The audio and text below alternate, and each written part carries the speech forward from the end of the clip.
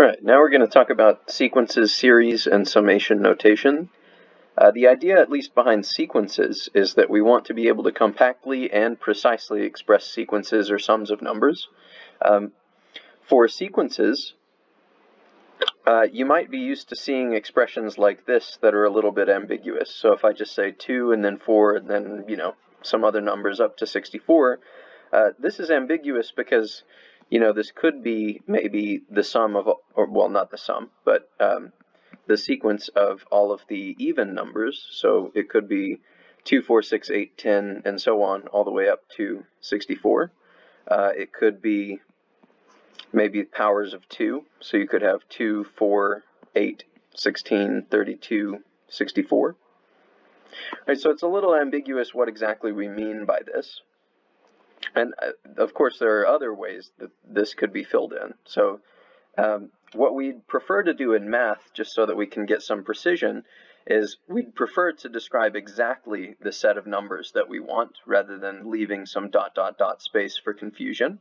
So there are two possibilities that I wrote down here, and those would be written as sequences in this way. So you can think of a sequence as being represented by some letter, and you can think of that letter as being sort of a function of n. So for every value of n, you're going to get a member of the sequence. So normally n is just going to be the counting numbers. So you'll start with 1 and then 2 and then 3 and so on.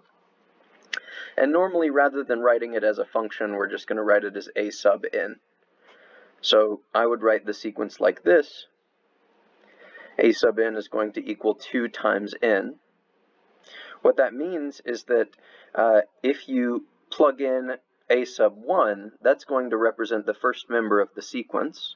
And to figure out what that is, you would just plug in n equals 1 into this formula. So you would get a 2 times 1, which is 2.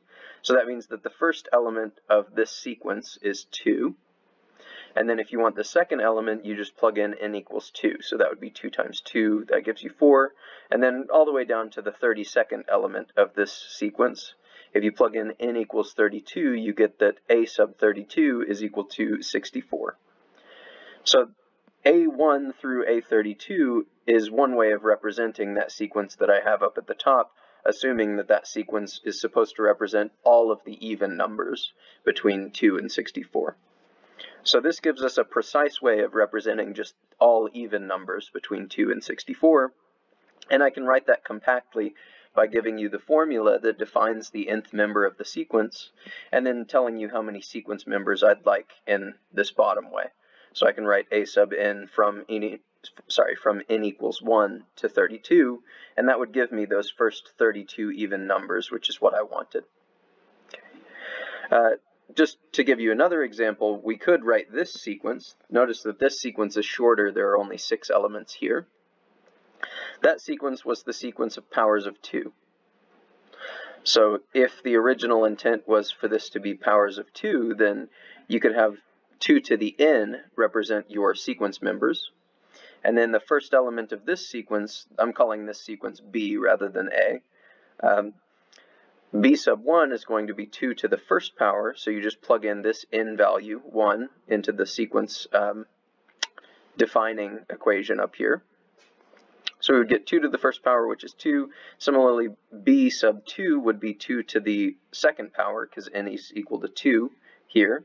And the sixth element of this sequence would be 2 to the sixth, which is 64. So this would be a way of representing those 6 elements if I wanted to talk about this sequence. Okay, so just to be clear, the sequence is going to be exactly one of these two things. So this sequence is represented by a sub n, and this sequence is represented by b sub n. This sequence on the left represents all of the even numbers, and this sequence over here represents all of the powers of 2. And then we can decide exactly how many of them we want. So on the left side, if we wanted to count up to 64, we would need to take the first 32 even numbers. And on the right side, if you wanted to count up to 64, you would actually only have to take the first 6 powers of 2. You'd have 2, 4, 8, 16, 32, 64. So those are different ways of precisely expressing those sequences of numbers. So there's no guesswork here, we just give you exactly the formula that defines that sequence of numbers. And notice that you could actually allow this sequence to go on unbounded. So you could take a sub n from n equals 1 to infinity. That means you would just allow n to be anything, starting at 1 and counting all the way up. So a sub 300 would still be defined by the same formula. It's still 2 times n. So it would be 2 times 300, which is 600. That's just a way of saying that the 300th even number is 600. There are some popular sequences that you might see expressed. If you want to talk about all of the even numbers, you can just talk about 2 times n. So we've already seen that sequence up here. Whenever you go through those sequence members, the first sequence member is 2, the second one is 4, the next one is 6, and so on. So it's just going to be 2, 4, 6. For odd numbers, you might see it written as 2n plus 1 or 2n minus 1. These are basically just ways of saying that you're 1 away from an even number. If you see it written as 2n plus 1, then notice that a sub 0 would be 1. So you would have to plug in n equals 0 to get 1. It's okay to have n equals 0 or even n equals a negative number if you want to, but normally we're going to start counting at 1. But if you're a computer scientist or into programming or something, then you might be into 0 indexing. And that's where you start counting at 0. So n would equal 0 for the first element, and that would give you a sub 0 equals 1. These sorts of things in computer science might be called, rather than sequences, they might be called something like a list or an array. But it's the same basic idea. This number here, n, is just giving you the index for the element that you want to talk about. So do you want to talk about the 0th element or the first element, and so on. If you decide to write your odd numbers this way, then b sub 1 would equal 1. So you would start counting at 1 rather than starting at 0. Okay, and then to alternate a sign, you can just multiply by a power of -1. So you would either multiply by -1 to the nth power or -1 to the n plus first power, depending on whether you want that first term to be negative or positive. So I wrote up a quick example here. If you decide that a sub n is -1 to the nth power times 1 over n, then the first term would be -1 to the first power times 1 over 1. So I'm just plugging in both of these n's become 1's, this one and this one. So that would give us a -1 in total. And then you can see that if you plug in the rest of them, you end up getting this sequence up to 4. So you would have -1, positive 1/2, -1/3, positive 1/4, and so on. So this 1 over n is just going to be increasing that denominator by 1 each time. And this -1 to the nth power is just going to give us alternating signs, negative, positive, and so on. But notice that our first term here is negative. That's because whenever you plug in 1 here, you would get a -1 to an odd power, and that would leave you with a minus sign. If you wanted to change the sign alternation here so that that first term was positive, you would just need to change this power to an n plus 1, because then whenever you plug in n equals 1, that power is going to be 1 plus 1, which is even. So that first term would actually be positive, and then you would still alternate signs. So you would have positive, negative instead, but same basic idea. So you're always going to be multiplying by some power of -1 if you want to be alternating signs. And then you can just decide whether you need to use the power n or n plus 1, depending on whether you want that first term to be positive or negative. There's also something that you'll see in this set of notes called recursive sequences. Recursion is where you call back to previous elements of the sequence.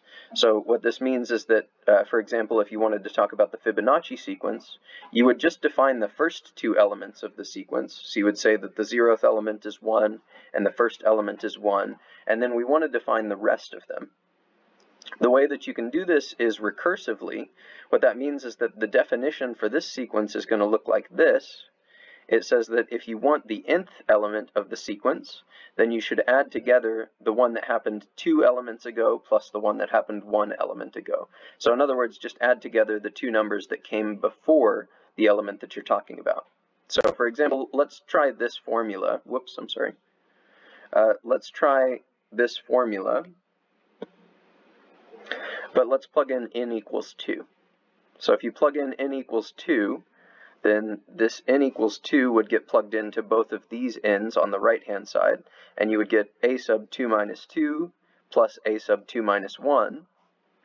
This index is going to simplify to 0, and this index is going to simplify to 1. So this is just saying that the second element is the 0th element plus the first element. In other words, it's the sum of the two elements that came right before it. And we already saw that a sub 0 is 1 and a sub 1 is 1. So both of those are 1s. You would just get a 1 plus 1, which is 2. So that means that a sub 2, or the second element in this sequence, is going to be 2. And then you can continue this process. So you would get a sub 3 is going to be a sub 3 minus 2 plus a sub 3 minus 1. That simplifies to a1 plus a2, and we've already computed a1 and a2. So we know that a1 is 1, a2 is 2. So notice that these are just the sum of the two that came right before it. So for example, if we wanted to compute a4 using this formula again, a4 by that formula is going to be a sub 4 minus 2 plus a sub 4 minus 1, which means it's going to be a2 plus a3. And a2 was 2, a3 was 3, so that's just going to be a 2 plus 3, which is equal to 5. Okay, and then if you were to keep going, you would get that a sub 5 is the sum of the two that came right before it. So you would get a 3 plus 5, which is 8. A sub 6 is going to be the sum of the two that came right before it, which would be 13. A sub 7 is going to be 13 plus 8, which is 21, and so on, right? So you could generate an entire sequence this way. This is a recursive definition for the sequence. It just says that if you want the new element, you take the two that came right before it and you add them together. Okay, so this is a very precise way of describing the way to generate the next element in the sequence, and that's generally what recursive definitions are going to do. They'll tell you how to find the next element in the sequence if you already know the elements that preceded it. So that's the idea behind recursion. You can use some of the older elements to define new elements, okay, or you can call back to previous elements to define the next one. So next, let's talk about series. A series is pretty similar to a sequence, but a series is just what you get when you take a sequence and you add it all up. So a series is a sum of a sequence. So you add all of the terms up. And in this case, we again want a compact way of writing that sum unambiguously. So we don't want to leave any guesswork in the sum. We want to write it precisely, even if that means it has to get a little technical.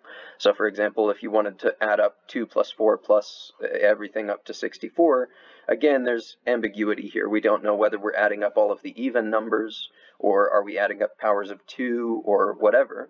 So when it comes to sums, we don't want to do this anymore. Instead, what we want is a precise way of describing all of the numbers that we're adding up. So one thing that we might be adding up here, or one thing that we might want to add up, is all of the even numbers. And this would be a way of adding up all of the even numbers between 2 and 64. So this is a precise way to add up all of those numbers. The way that this is written is like this. You talk about the individual elements of the sequence here. So we've already seen that 2n is a way of describing all of the even numbers. The letter n doesn't have to be used. You could also use the letter I or the letter j, or whatever you'd like. You could use x, but normally we use I, j, k, and n to describe the index. So notice that this is not the imaginary number I. This is an index. I is going to be counting up from 1 up to 32. So the way that summation notation works is like this. Well, by the way, let me just mention that anytime we say summation notation, I mean something that looks like this. It has a capital sigma in it. This is the Greek letter sigma. So summation notation works like this. You tell me what you're going to be adding up. So in this case, I'm going to be adding up 2 times I. And then this summation notation over here, the sigma, is going to tell you what the smallest value is for I that you should plug in, and what you're counting up to. So this says you should start with I is equal to 1, and then you should count up until I is equal to 32. So if you're a programmer, you might think of this as a for loop, or a while loop. So you're just counting up from 1 up to 32, the elements that look like 2 times I. So if I is equal to 1, you would just get a 2 times 1. If I is equal to 2, you would get a 2 times 2. If I is equal to 3, you would get 2 times 3, and so on. So that's where these numbers are coming from. I'm just counting up with I is equal to 1, and then I is equal to 2, and then I is equal to 3, and so on. And I keep adding all of those up until I is equal to that top number, which is 32. So I would add all of these up. Now I do want to mention something about constants. So if you have a sum of 2 times I, notice that I could factor out a 2 from all of these numbers. So the way that that would look in summation notation is if you have a constant that's just sitting inside as a factor for the thing that you're trying to sum, you can factor out that 2 and set it outside of the sum. So that would look like this. You have a 2 sitting outside the sum, and then because you factored it out, what would be left is the sum from I equals 1 to 32. So in this case, you would have a 2 times this big sum. I is going to start counting at 1 and count up to 32, but you're just plugging that in here. So when I is equal to 1, you would be plugging in a 1 here. When I is equal to 2, you'd plug in a 2 there, and so on. So this would be a 1 plus 2 plus 3, all the way up to 32. And you'll notice if you distribute this 2 to all of these elements, you would recover this sum over here. Okay, so these are the same thing. You can factor out constants from the inside of sums, but you'll do some examples like that in the example videos. Another thing that we might want to add up is maybe powers of 2. So maybe what we intended to mean by this is add up all of the powers of 2 between 2 and 64. If that's what we meant, then this is the precise way to express it. So you would say, let's start with n equals 1 and add up until we make it to n equals 6. And the things that we're going to be adding up look like 2 to the n. So that means that we're going to start counting at n equals 1. So we would get 2 to the first power plus, and then n would become 2. So we would get 2 to the second power plus 2 to the third power, and so on. So just keep counting up, plugging in n here, and adding up everything that you get until n makes it to this top number, which is 6. So notice that here I chose n as my index rather than I. Again, it doesn't matter. So I could write this sum up at the top as the sum from n equals 1 to 32 of 2n if I wanted to. These are the same thing, right? So it doesn't matter what letter I choose, because I'm just going to be starting with that letter equals 1 and then counting up until that letter equals 32. So that letter isn't really part of the final expression. Instead, you would just get a number as your final expression. So for example, here, if I'm adding up all of these powers of 2, this would be a 2 plus a 4 plus an 8 plus a 16 plus 32 plus 64. And that means that if I add all of this up, I actually get 126. So the sum that I was trying to compute is equal to 126. At least this sum is. This sum is going to be a little bit different. But there are ways to compute that relatively easily, but I'm not going to worry about it for this little short video. So that's the basics behind summation notation. There are infinite series. So this is what's called a finite series. It's finite because you're only adding up finitely many things. So you're adding up 6 things in this case, because you're starting your count at 1 and then you're ending your count at 6. So there are 6 terms that you're supposed to add up for this series.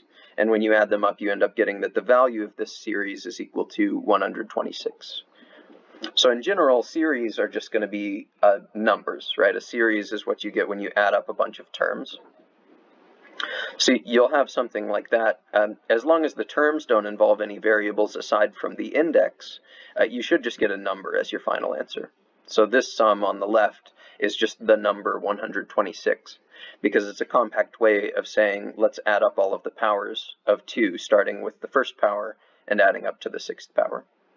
But there are infinite series. Infinite series would look maybe like this.